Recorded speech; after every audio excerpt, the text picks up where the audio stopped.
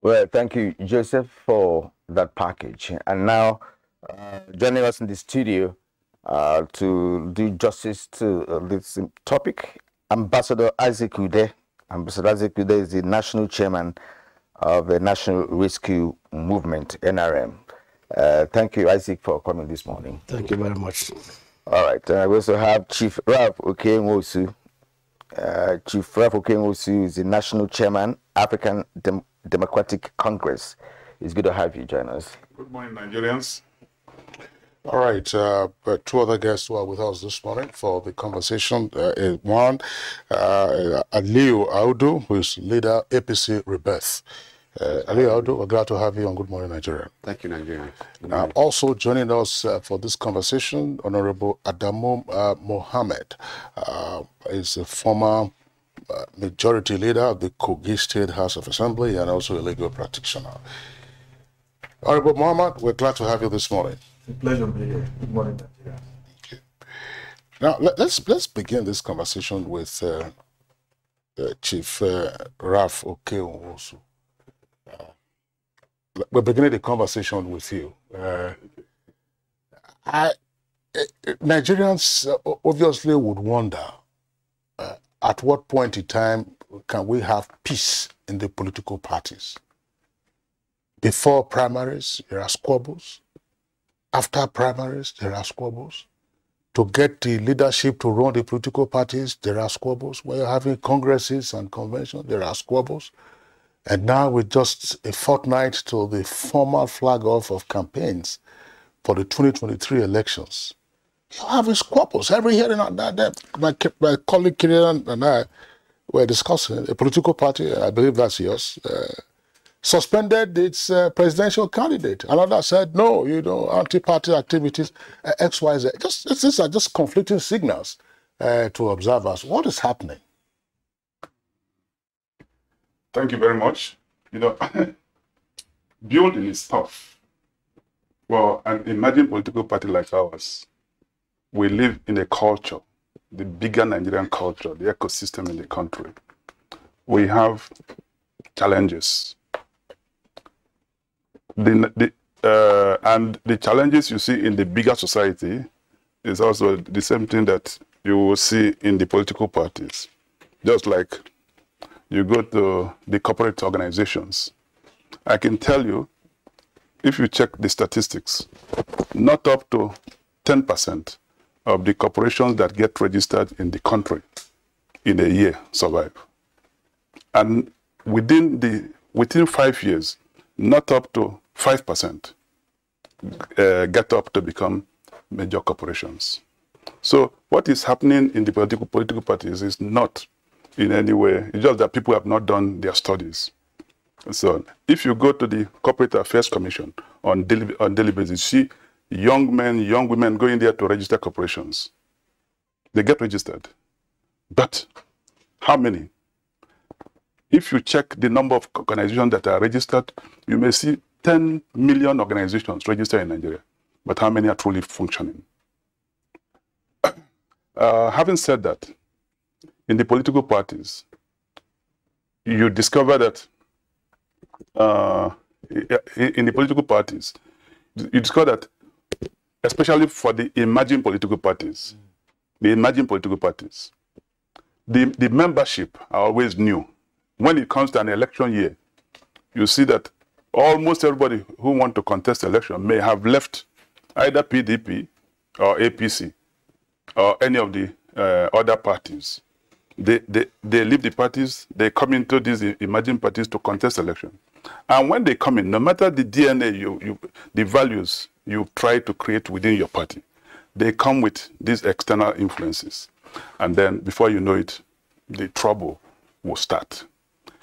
But the way we see it, as a matter of fact, we said after our current event, we're going to commission a serious study, because it took us almost 4 years trying to brand a new party, and all of a sudden we see ourselves where we are. But a serious study has to be done. A study on what? A study on political leadership and the emerging scenarios in Nigerian politics. Because when you cross carpet the way you do, and you get into an emerging political party, you come up with all kinds of things.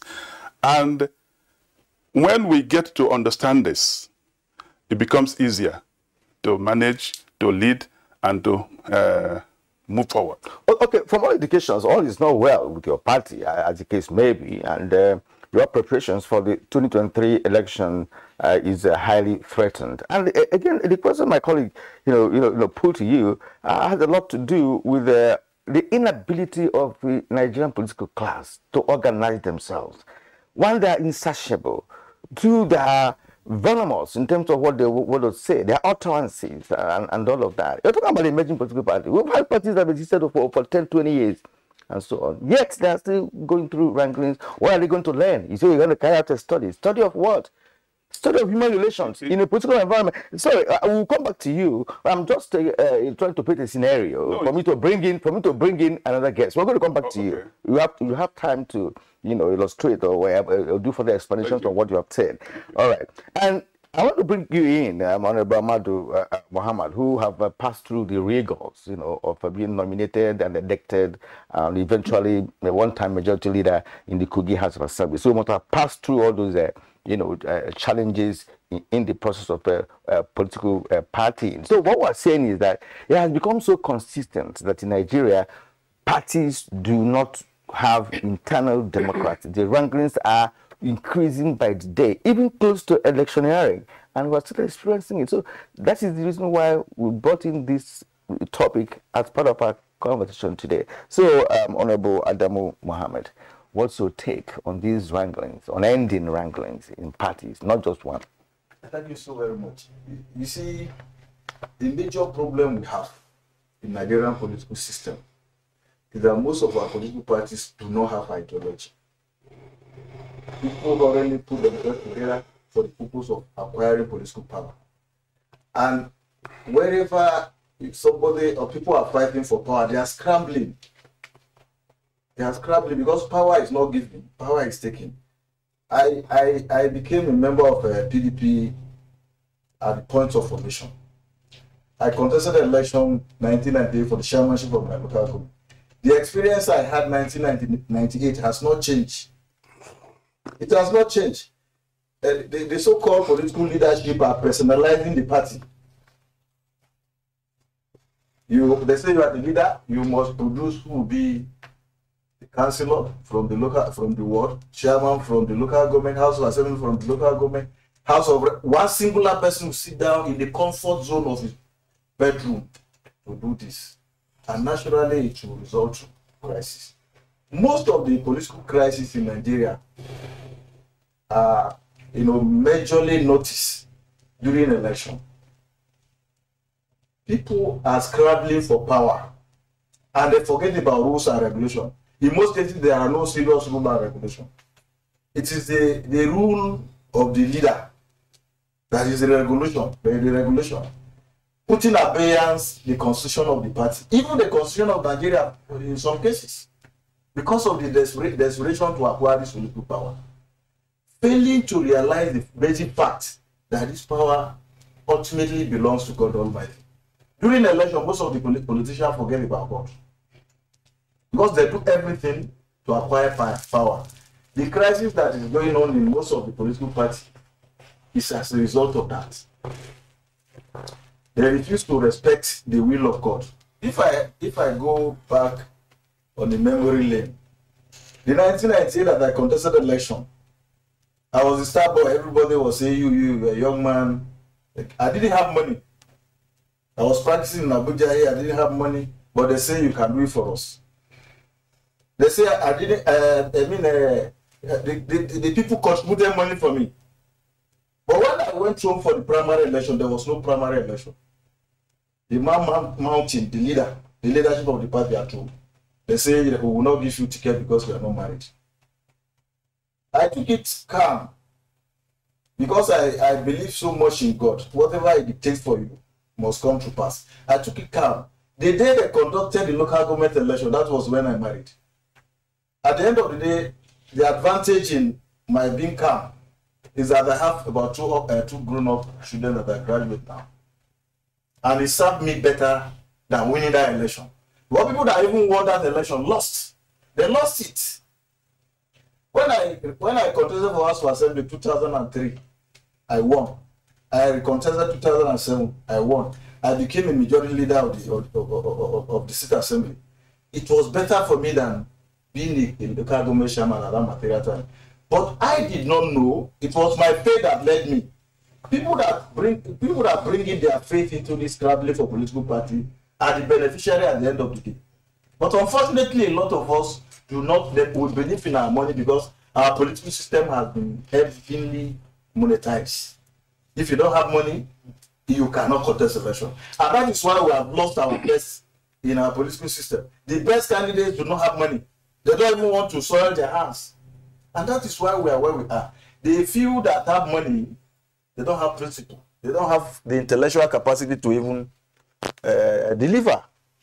Okay. Honorable Adamu Muhammad, thank you very much for the points that you have raised. It's curious that an aspirant is told that he won't be tapped for the election. Because he's not married. Because he's single. That's discriminatory. And as he said, that runs against the provisions of the Constitution. So I'm happy that you didn't then immediately arrange a marriage for yourself to also be eligible to contest. So you then married at your own time, and then other things followed. Thanks. Aliyu Audu, leader of APC Rebirth. Some of the wrangling, some would say, speak to, again, this phrase is a tired phrase now, lack of internal party democracy. But it would appear that virtually everything is traceable to that. And sometimes you also have sore losers, so bad losers. But they will say, look, if there's a level playing field, I won't be a bad loser in the first instance. What is wrong with political parties? Is it just a Nigerian thing or what? Or shall we say it's a generational thing? Not a Nigerian thing. It's a generational malaise that we are contending with. Thank you. I think partly it's a Nigerian thing, it's a human thing, the Nigerian thing and a generational thing. And like Honorable rightly said, but I do not think it is entirely up to the leaders. I equally think it's the responsibility of the followers too, of party members, just like our larger society. We have left so much, to the leaders that we have failed to be good citizens. And among the citizens, leaders will always be picked or leaders emerge. And you can't learn new thing when you become a leader. It's about what you have been majorly used to. We live in a society where merit, values have all been, neglected for man no man or for instant gratification. Ideology, I don't think any political party in the world is formed with an ideology. It won't be an ideology if it is formed with it. A political party, which is usually as the party, it's combination of different people coming together first to achieve a particular purpose. As they move, as they progress, internal reengineering will lead them into identifying what values they want to be identified with. They want to, what ideology they intend to build. So for 23 years of democracy, uninterrupted democracy, it's not really too long a time when we consider the best of democracies in the world. Like the Americans has gone over more than 2.5 centuries. It's not so long a time to be hard on ourselves, on politicians, especially the leaders. But it's equally long enough a time for the average Nigerian, a well-meaning Nigerian, to step up, who are party members, to ask questions. That was exactly what we did with the APC Rebirth movement as far back as 2020, when the interim leadership of the party at the time seems to be heading in a direction different from what the party, what we joined the party for. We're very passionate about the country. We're bothered about the way we're being governed. And we realized over a period of time that if we don't get involved, it's never going to change.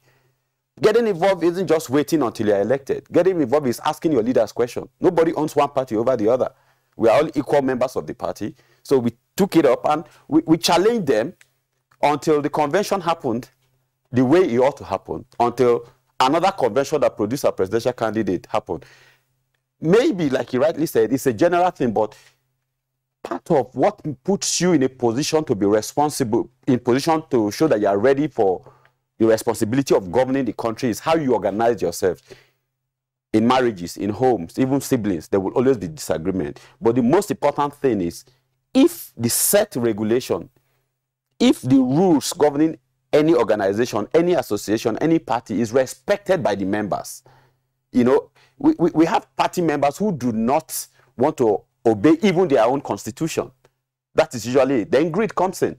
If we agree that the constitution is supreme, it simply means that everyone, irrespective of your role or of your position in the party, will abide by the rules. If we all agree to do this, which means we do not have to win all the time.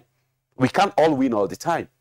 But it means that it is never one man win and the rest are forgotten.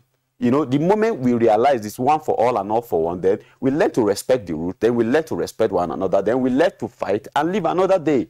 I think it is the absence of this simple respect or regard for rule and laws, which is, I mean, everywhere in our society. It's not just in political parties. It's what's dragging most parties to the sort of wranglings we have just this close to general election. Yeah, I'm sorry.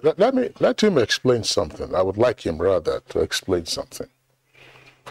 You talked about the APC rebirth movement and the influence it had in re-engineering the national leadership of the party. Yes, sir. Honorable Adamu Mohammed has drawn attention to what happens at the subnational level. At the national level, you can make a lot of noise and then you get attention. And you have prescribed what party members need to do. Why is it that party members are not taking on these steps of rebirth from the world level to the council level to the state level, where you have leader, everybody leader, leader, leader? Why? Okay, now it is because of yet again the central system of governance that we operate, which is I mean, it's transferred to political parties and most organizations. Most decisions are taken from the top, and the moment they are taken in Abuja here, they just pass it down to the remote areas, especially for parties who have, you know, presence in all of the areas. What started us was actually as a result of crisis from the world level. You know, it was after the World Congress that we did and the local government Congress, and we realized that there was a repetition of wranglings. We took our survey. We had polls within ourselves. We called party members from the different local governments of the country and realized that we all have the same complaints. You know, you sit in Abuja and you send people to Kafanchan, to Kogi, to Sokoto, to Benue, to Enugu, to Imo, to carry out Congress with a predetermined, you know, expectation or result. So what happens is when they get there, they don't succeed without either the collaboration of people on ground. When these people on ground stand up, resist such, there's usually a channel through which most of this comes back to the people at the top. I happen to be a member of the appeal committee at the World and Local Government Congress level. You know, so when I sat in that committee and I heard party members, you know, coming all the way to the center to complain about what has happened, you know, and I am aware that there were certain instructions which ran contrary to the expected result of average man. So that's basically it. At every level, the membership and leadership of the political party must take responsibility for what happened to them. Okay, thank you. You know, I was interested in your APC rebirth. You know, initially before we opened the set for all this conversation. You know, I should say, look, how efficacious or how effective has this rebirth been? I'm not going to come to you, but I just want to, like, you know, paint a scenario from what you have just told Nigerians. All right, so it does appear that whatever thing that you have done since 2020 that you entered into this rebirth, and it was never effective because the APC as the party never had a chairman for nearly 2 years. You had Wranglings, nominated a governor who left his seat of power and came to Abuja and spent almost a year running the party for you, and nobody cares what happened to the state and how it was governed that period. After a while, of course, before that, you lost your chairman on 2 occasions and all of that. So these are Wranglings, and I mean, it will naturally trickle down, to the grassroots, to the world level and what have you. We are talking about Wranglings, people not believing in any ideology, people not accepting defeat, people, raising some concerns that should have been personal more than political. So let's bring in Uday here. Please, we've kept here for a while, but it's also an advantage of listening to other guests. Right? So let's get your own view of all these Wranglings of political innuendo and political squabbles. I saw point innuendo because you are seeing that. We're not talking about specifics now yet. No, it's not innuendo. Those are direct instances. Of open disagreement. Exactly, yes, open disagreement. But if you listen to the utterances, of course, you understand that we are moving towards that level. Okay. And there is a lacuna. Yeah, thank you very much. Well, my colleagues here have said a lot about the Wranglings. In most cases, it is always as a result of bringing in people at the middle of the game. Most political parties, if you discover the contestants mostly are not the members of the party that started with the party, that knows the rules and regulations guiding that particular party. They intend to use their platform to run for a particular position in election. So when they come in, some of them are desperate. Some of them comes to get this ticket for business. So why admit them in the party in the first instance? Pardon?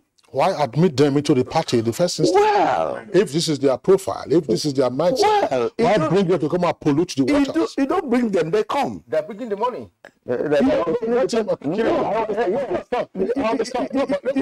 mean, they don't force themselves on you. Yes. So why do you admit them? No, if you know that they are potentially troublesome, that they could we don't know whether they have been troublesome or not. They come. When you see somebody who wants to serve the state through the assembly or as a governor, or want to serve the nation as a presidential candidate, you don't know what kind of characters he had already.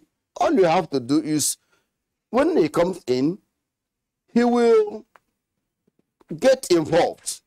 And when he gets involved, he will now bring out his character. And then now for the party to know how to manage him. And that is on the person of that, trying to see how you make them understand this is that the party is supreme to any candidate. But some of them think that because they come in, they bring money to buy ticket, to buy the nomination form, that and they win the primaries, they're above the party. And most of them does not study the constitution of the party. And when that is happening, you see the wranglings in the party. It's just like when you assemble players who are not blended for 1 year or 6 months, you send them for a match, a particular match. They won't play like a team that has been there for 1 year consecutively.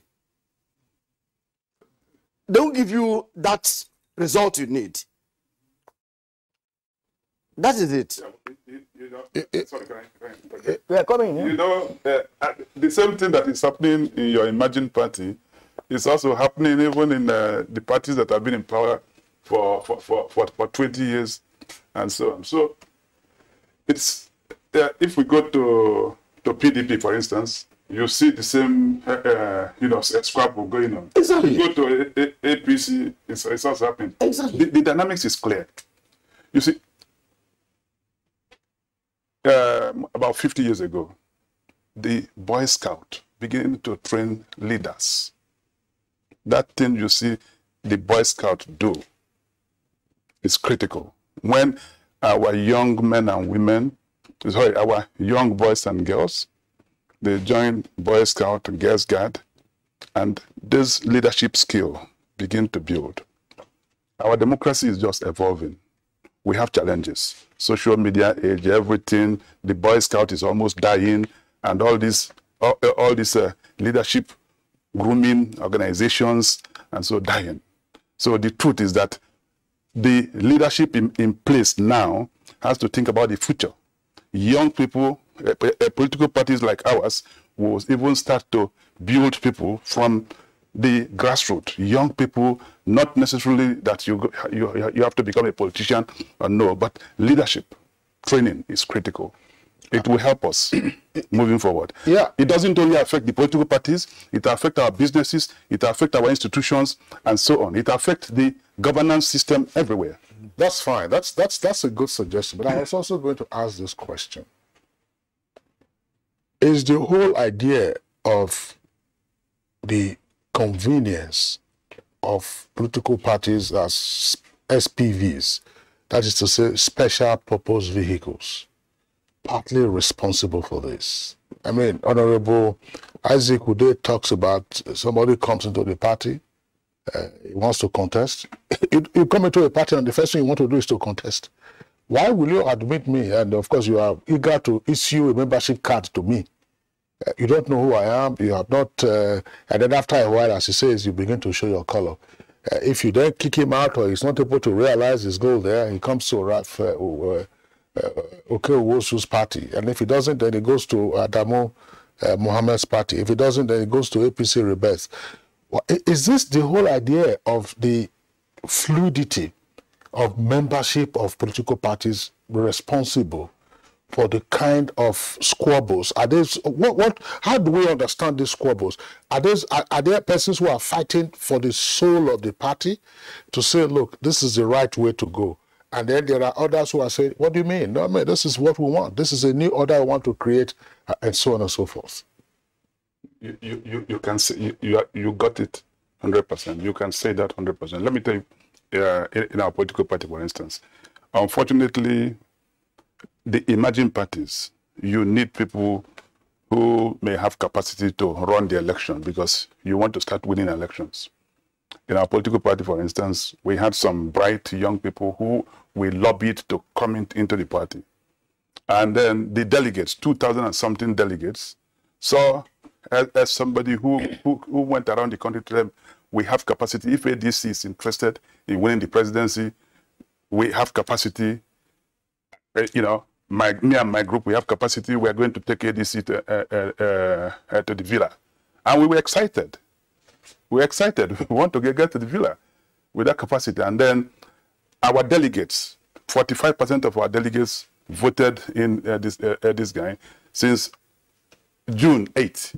And between June 8th to now, no campaign office, no poster, no manifesto, no nothing. Our leadership failed.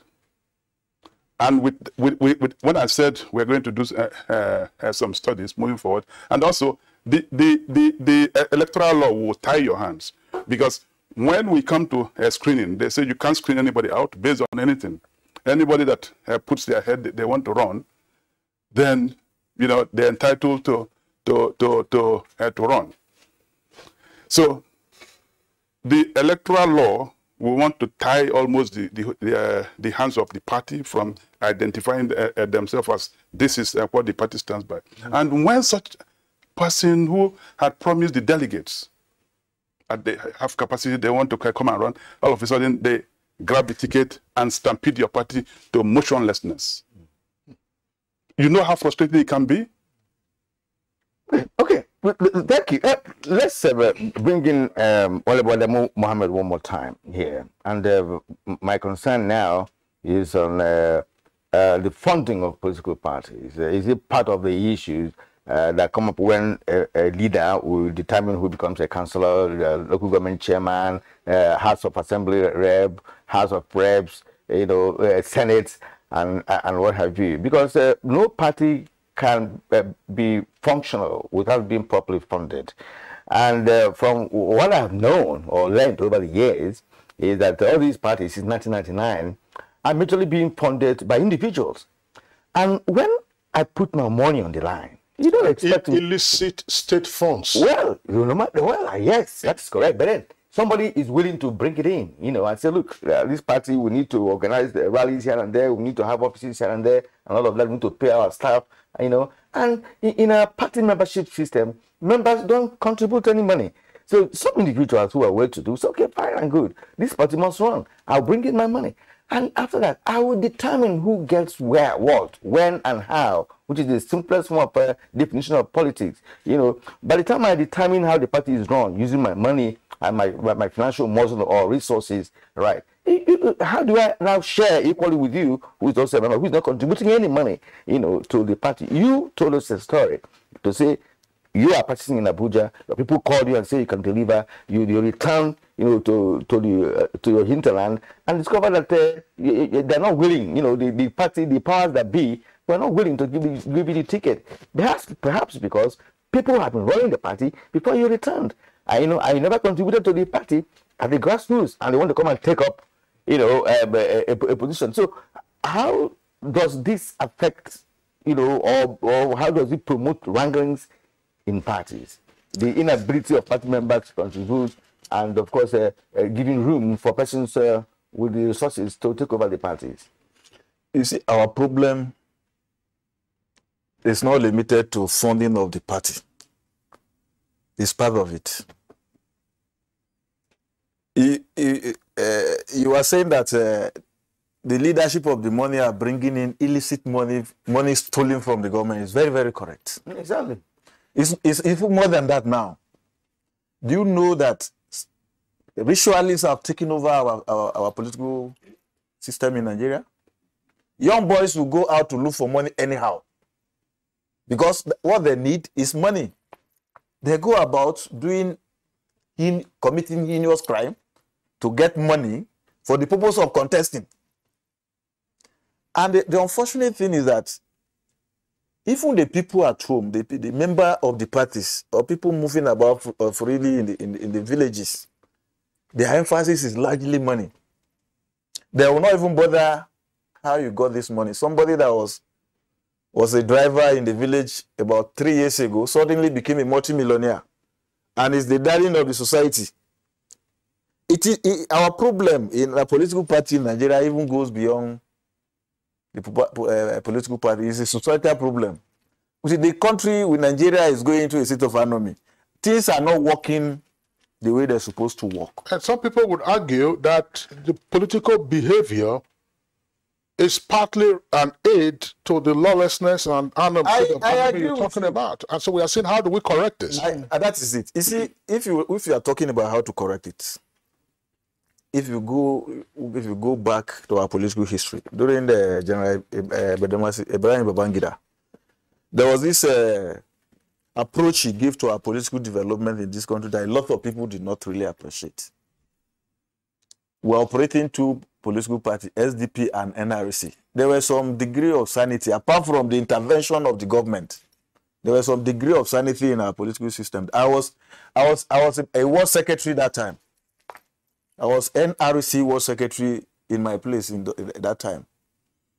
There were, people were contributing. The government got the party secretariat for all the local government in the country. So the issue of Mr. Big Man, the leader, getting a party office for you would not really arise. If it is possible to limit the number of our political party, it will help solve the problem. And at the same time, if you can take the pain of, following the party constitution to solve our problem. My colleague was telling us that people will just jump into the party to contest. There is a rule. I've not read the constitution of your party. There must be a rule that says that you must be a member of the party for a period before you can contest election. Why did you give him the waiver? You can't get a waiver. Why did you give him?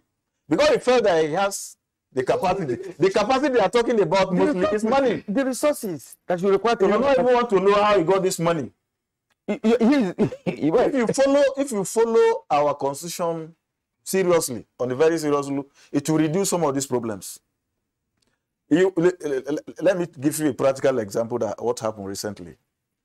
We have a political structure in my place. Look, I mean, I have a ward ESCO. We have local government ESCO. When you are doing a ward congress, it is the responsibility of the ward ESCO to manage it. But the power that be will now sit down in the house, no congress. They will write a report. Or they will do the ward will do the congress, they will change the results. And the ward will not have the capacity to do much about it. If you follow our constitution, it will reduce the problem. The ward ESCO, as low as they have power. Allow them to do their work. No, but the question that arises is, Barrister Adamu, the point you are raising are valid, but they are describing the rot in the system. If the ESCO at the world level is incapacitated from functioning, for instance, in terms of organizing legitimate congresses, and a so-called power that be seeks to impose his will on the free will of the ESCO, the question would be, what is the recourse of that ESCO? That's why the APC Rebirth guy, I want to bring it, sorry, APC Rebirth movement member, I want to bring you in again. What is the recourse? Do people just fold their hands and say, okay, I mean, the powers that be have said it, they have overruled us, so let us just ride with them? Well, I think it starts from... Can you not have a rebellion at the world level? Yes. Yes, we sure can. You know, we live in a society where it's almost seen as abnormal fighting for what is right, or trying to ensure that the right thing is done. You know, you have a lot of people reaching out to you who say, oh, be careful. Oh, you will not get this favor. Oh, you will not get this. Oh, you will not be... I mean, what do we live for if we don't live right? That's the first question we ask ourselves. I don't know about... I mean, I think as a Nigerian, as a young Nigerian, I'm disappointed at the generations above us. That's why myself and my contemporaries have taken it upon ourselves to challenge your generations. You know, it didn't start... I mean, I'm a millennial. You know, I mean, I've lived for about 40 years now and haven't seen any good governance. I went to public school, yes. I can't hand over what I've seen to my children. That is why we are fighting. But the first question is, how do people get to the position they occupy? People sit in their house. It's not just the small parties. I mean, I look at the small parties and I say this. In every fraudulent case, there is either a gullible victim or a desperate victim, you know, who seem to want much more than he or she deserves. You have a small party. Someone comes in and says, oh, I want to take you to the villa. How? You must not know how politics work. You must not know how the country is to think an individual for a party who has not won a local government chairmanship election, ward councillor, no House of Assembly member, that an individual will take you to the villa. How? We have over 8,000 wards, political wards in the country. No, just a minute. About 170-something thousand political polling units right now. Beyond resources, you need man and woman to man these places. You need structure. Money is important, but how willing, how determined, how involved in the political activities are the members who are coming in? You've talked about qualification for running for... There is no problem with coming into a party and want to run. That is absolutely fine. If at that point that you evaluate every other aspirant and find out that this is despite just coming in, this is the most qualified, and you decide to give him a waiver on those values that you have set for your parties. But in a case where the only thing you look at, I mean, an individual who has a little money wakes up and go before he gets to the chairman's house. He has sent him a Toyota Corolla, a Toyota Camry. Then he has sent some 2 million into his account. Then he has sent something. The chairman needs that to take care of some personal pressing issues. Then the man comes tomorrow and you are wondering how he become God. You let him become God. Because the moment he came in, you allow him do, because he has taken care of you, he has kept your mouth shut.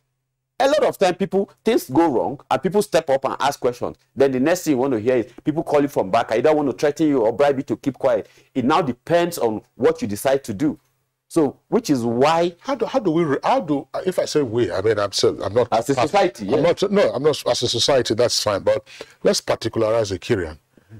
Because the kind of corruption that goes on at the private level, such as wooing a party chairman or wooing a party leader to compromise the individual. How can those who are in that position resist such temptations, knowing that this is a poison chalice? You take it, at the end of the day, you are not able to speak, you are not able to exercise your free will to manage or govern that political party. Exactly, and to add to that, before we bring in, you are going to cap your turn, but let's say, you are going to come in and talk on all that. You know, to buttress or rather, amplify what he has just, raised.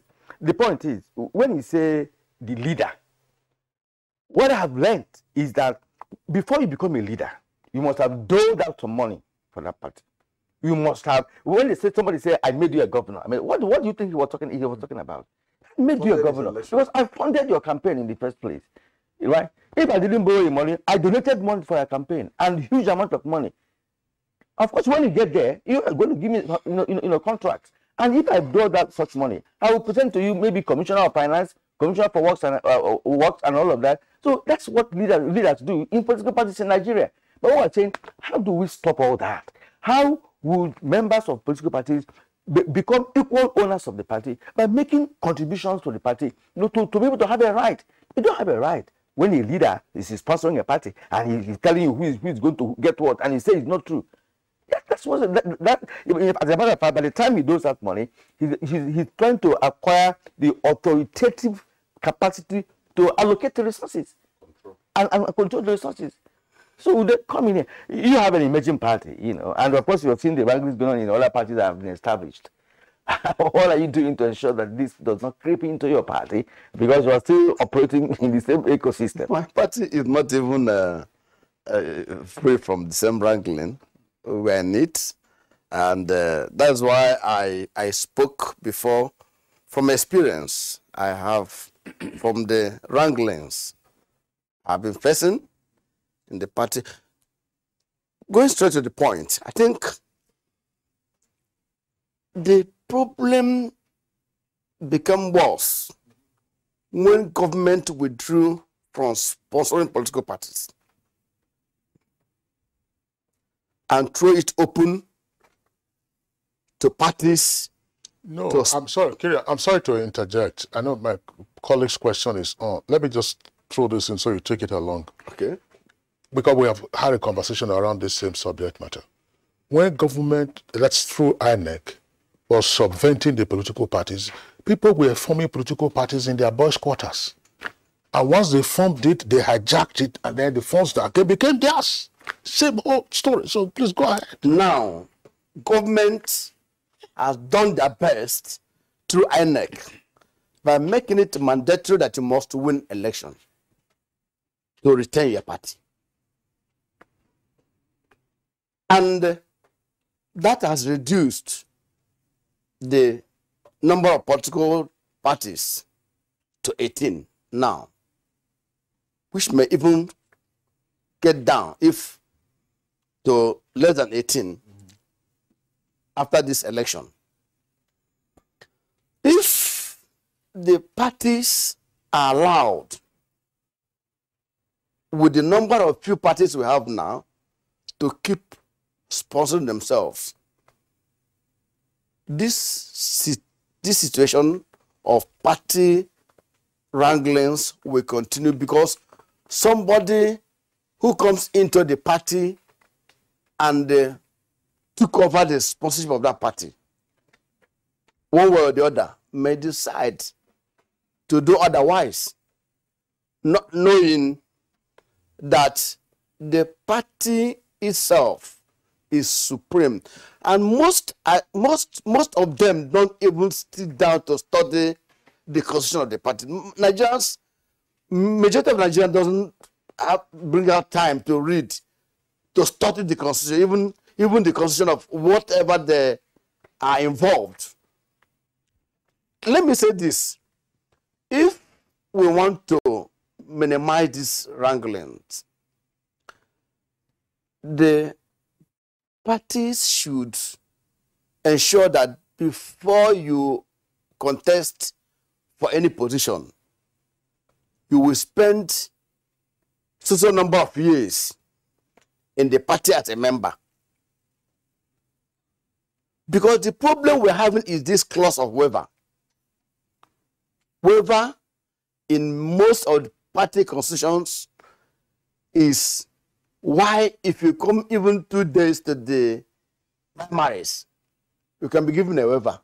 And when you come, you bring out your desperation.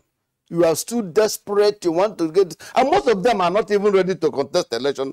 Rather to get this ticket and step down and trade with the ticket. And probably the party wants to get to the peak of the election. And friends and well wishers will be donating money from here and there, calling on phone, do this, don't do that, and then you'll be having serious problem with the party leadership. So if we want to get to the root of this, to minimize it or eliminate it completely, there should be limited number of periods to be a member of the party, to have Before you can contest the election. right before you can contest election. Well, I think that that kind of provision is already available in the constitution of the parties. But the waiver, But is yeah, the but clause cited. well, yes, that clause, that kind of clause is referred to as a proviso. There is no constitution that you do not have a proviso. You have a prescription that says X, Y, Z, provided that. And it is the exercise of that discretionary power in that proviso, Kyrian, that is the issue. Well, I raised the question earlier, Chief Ralph, I know that you are itching to say something. How do you win off those who are in charge of political parties, whether called leaders or otherwise, from seeing temptation and falling for it immediately? Somebody wires money into your account, puts a car in the front of your house, and says the day after they're going to send his PA to go to the vehicle registration center so they can give you new number plates and so on and so forth.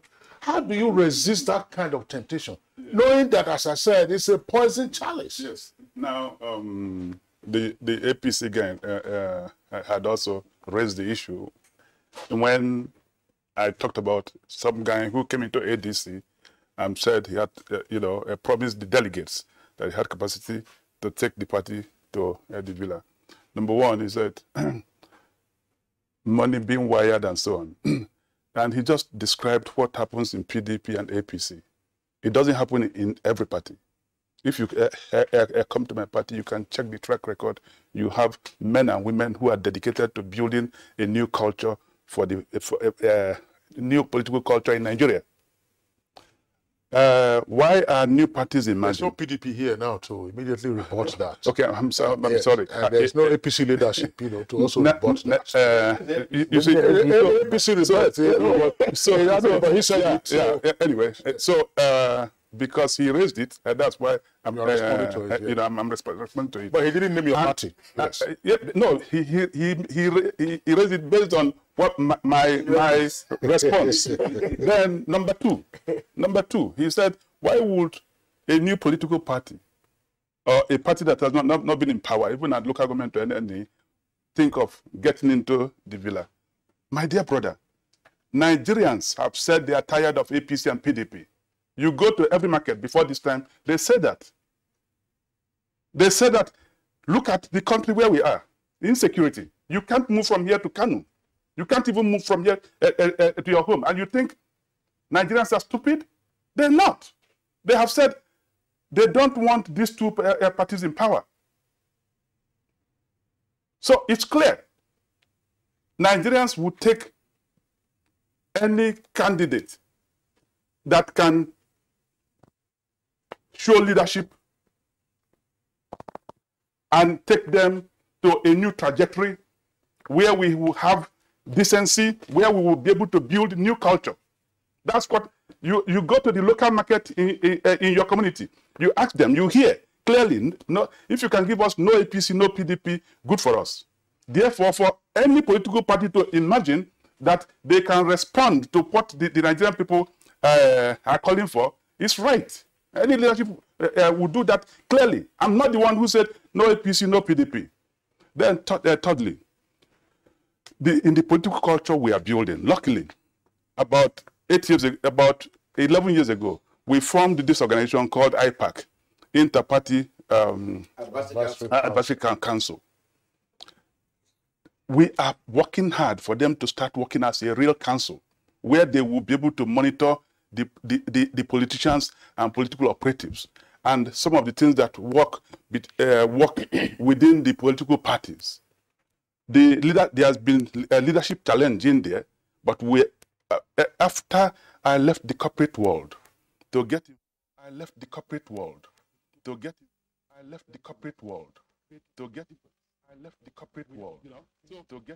the time will become a real advisory council dealing with political issues. All of that will be handled. In this issue of this Wrangling that we're talking about, you know where I come from, you know, we also have political history of what has been happening since 1999, of how power moved from one individual to the other, and the Wranglings in question. Even presently, we have learned that, you know, a governor will sell the seat to the incoming governor, and when that thing happens, he has already bought the party, you know, as the candidate of the party, because of course he has bought the position, you know, so he had to distribute the powers and what have you. And what are we talking about? Money movement. Just very briefly, Honorable, you know, because of your vast experience in all of this, right? I know that you want to ask. Please let me throw this in, because sometimes it speaks to the mentality of our politicians, particularly this breed in the Fourth Republic. What you just said about a governor ensuring that the person he picks as a successor emerges, plus all the other positions that will go with it. They say that they have is that success without a successor equals to failure. You haven't heard that? That is the ideology. I've heard about. I'm hearing for the president. Okay, success without a successor amounts to failure. Equals to. The other people say amounts to. They say equals to failure. Exactly. So with them, if you don't have that simple equation, it drives the kind of desperation that you are seeing. So you must determine your successor. That's right. It's like Albert Einstein. Albert Einstein, the little formula that he gave, the little formula that Albert Einstein gave that led to space technology and all kinds of things that we have seen in science, is precisely what we see, particularly at the subnational level, to say success. If you are successful as a governor and you cannot determine your successor, then you have failed. No. Have you been a governor before? You have never been. I have been a leader at different levels. No. Hang on a second. Yes. We are saying this in the political realm, and a number of us have the experience, not elective position. We work with politicians. Honorable Adam, you are very, very correct, sir. There is no governor in Nigeria to the 36 states. There is no governor that is not working to get his successor. The reasons are multiple. That doesn't make it right. It doesn't. I don't know. This is part of the anomaly we're talking about. It ought not to be. These are the sickness of our political system. Why must you bring your successor? Why? It's part of corruption. The reasons, one of the reasons, is that you want to be protected after you leave office. Your past should be covered. And who will cover it for you? That person that you think that is the ideal person. But in most cases, it turned out to be war between them, because most of them bought this ticket from their Oga. In quote, they bought it. That's what exactly. That's what I was saying. By the time, but the problem. Look at the way it starts. Practically, I'm talking to you out of experience. I'm the outgoing governor. I brings you in. I fund the election. I have to dictate the pace for you. How you rule, who will be the commissioner for finance. There are some selected offices. Education works. Exactly. There are some selected offices. And then you protect him from the impeachment threat from the House. Exactly. By also having your lackeys in the House of Assembly. That is having juicy offices. In the House, you wedge it. And then in the councils, you also, I don't know. Sometimes it will happen. When you see crisis between the new governor and the assembly, it's an evidence that there is a crack between the outgoing and the incumbent. Because they will use the instrument of the legislature to now deal with the new governor. Gentlemen, we're not out of time. You know, if I want to, if you give me a minute to react to... No reaction. Just 1 second. In fact, they have about 2 seconds, please. Just go ahead. Okay. Please. I was in this place 2015 when we were discussing the insecurity in the country. The PDP was bad and the APC should come in. If you remember, the minority parties, you know, came together to form PDP, purposely to remove PDP. To form APC. They form APCs, and their intention was to remove APC. We are here, we're discussing with you. To remove PDP. To remove PDP. You understand? Now, we are saying the same thing now. The new parties, they want to unite. They want to unite and remove APC. Okay. PDP. New party. Nigeria. Okay. Remove this two. Gentlemen. Okay. Gentlemen. Okay. Let me be that. If we repeat next election, let it be that. We are wrapping this up now, but the focus of our conversation has not been on inter-party rivalry. We're actually talking about the political parties. Yes, organizing themselves. That is the key thing. When we want to talk about remove this one, don't remove this one, let this one stay, they will be here. It will be crossfire amongst you so that you will say, no, you can't remove me because this is what we have done. Each of the parties, they have their own scorecards, I believe. All right, gentlemen. Yes. Let's call it today here. You know, I'll leave the rest for another day. We're going to have opportunity of discussing this before the campaigns begin. And on that note, I'd like to thank Ambassador Isaac Ude, National Chairman of National Rescue Movement, NRM. Thank you very much for coming. Chief Ralph Oke Mosu, National Chairman, African Democratic Congress. Good to have you. Good to have you today on the show. I hope you are going to have a presidential candidate before the election. Thank you very much. All right. We are working on it. We are working on that. Yes, it's a new culture. It's part of the culture of leadership. It's what we need. Aliu Audu, leader APC Rebirth. It was a pleasure talking to you this morning. Thank you. We are yet to see the efficacy or efficacious nature of this rebirth. And we remain the most organized party as we are. All right, thank you. And let's also appreciate Honorable Adamu Mohammed, former Majority Leader, Kogi State House of Assembly. Thank you for it's a pleasure. Thank you so very much. All right, Kia, we're taking a short break. I was scrambling in my head to recall the about Einstein formula, E equals to MC squared. That's the critical formula. So for politics, it's success minus successor equals to failure. I'm happy to remember that, but you are not science inclined. You managed to like who said? Who said? You remember the almighty formula in mathematics and algebra? It's algebra. What maths?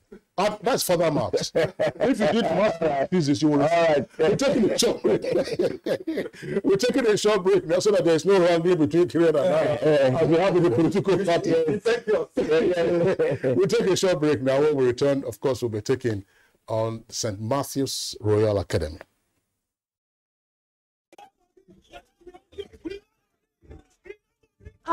Oh boy, this one where I read, you carry machete, you see carry gun. Wetin you want take am do sef? After the panel like this, I don't vex.